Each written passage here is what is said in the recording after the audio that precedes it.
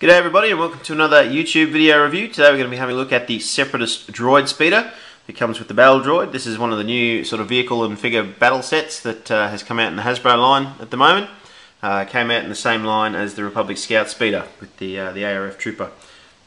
I've just done a review on that one, so if you haven't checked that out, go ahead and have a watch. It's not too bad, as I can say.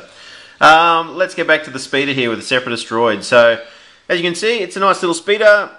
A little limited in its functionality, but all in all, it's a nice little addition if you're an army builder and you want to sort of build up your Separatist army. Before I actually get into the features on the vehicle, let's have a quick look at the box. As you can see there, we've got the diorama in the background. We move around, we've got the actual droid on the speeder in action, and then spinning onto this side, you get a nice close-up of the droid with his blue painting.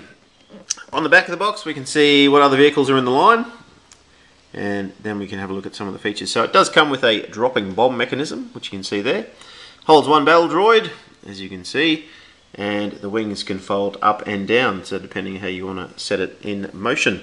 So let's actually move back to the vehicle now. So here we are here. Let's start in on the cockpit. So you can see there it comes with a nicely painted battle droid. It actually sits quite well in the actual seat. So it's pretty unusual, to find a figure that sits quite nicely in the seat of the vehicle. Most of the time the legs don't sort of bend in the right spot or the hands don't grab onto the handles, but you can see there the droid sits rather nicely, even with the battle pack on. And they've even allowed for that with a little section in the back there so his battle pack can sit.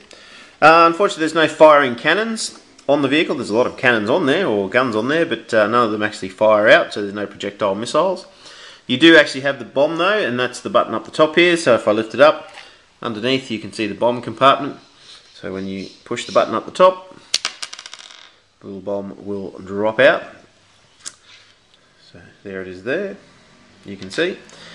And lastly, as I said, the wings can go up and down. So you can fold the wing up, or you can fold it down the base there. So actually you can have it sitting up in the air, but most of the time just with the little stands that it has on the bottom. That's pretty much the extent to which you can fold the wings for it to sit nicely on the tabletop. So anyway, thanks for watching. Hope you've enjoyed that review, as short as it is. If you see any of the other vehicles on a cheap price, hey, feel free to let us know, because I'm always on the hunt for vehicles and figure sets. So thanks for watching. Keep subscribing. Don't forget to check out the Republic Scout Speeder as well. Apart from that, cheers.